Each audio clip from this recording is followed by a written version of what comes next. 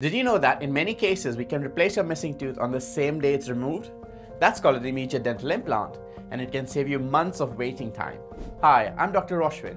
I'm a dentist with practice based primarily on dental implants, and today I want to explain what immediate implants are, when we can do them, and what you need to know before deciding if it's the right thing for you.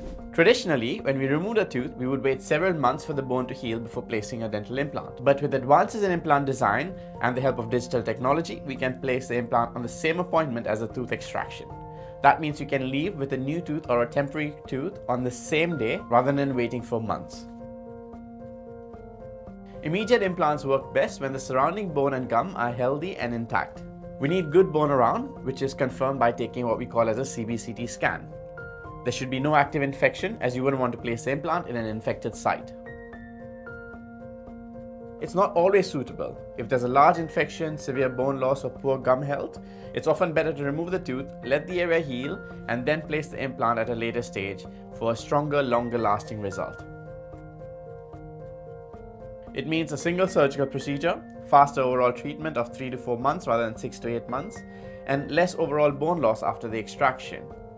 You also preserve the natural shape of your gum and smile, which makes a big difference, especially for teeth that are visible in your smile line. The process starts with a detailed 3D scan and digital planning. We can precisely place the implant in good bone with the help of what we call as guided surgery.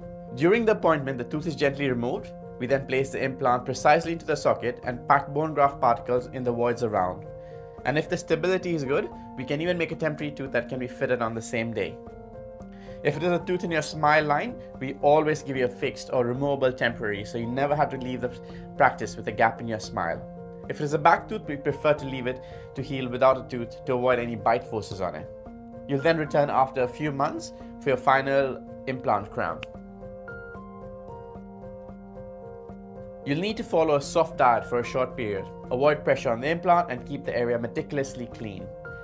We'll review you regularly to make sure everything is healing perfectly. If you're thinking about replacing a tooth, speak to your dentist about having immediate implants and discuss if this approach is right for you.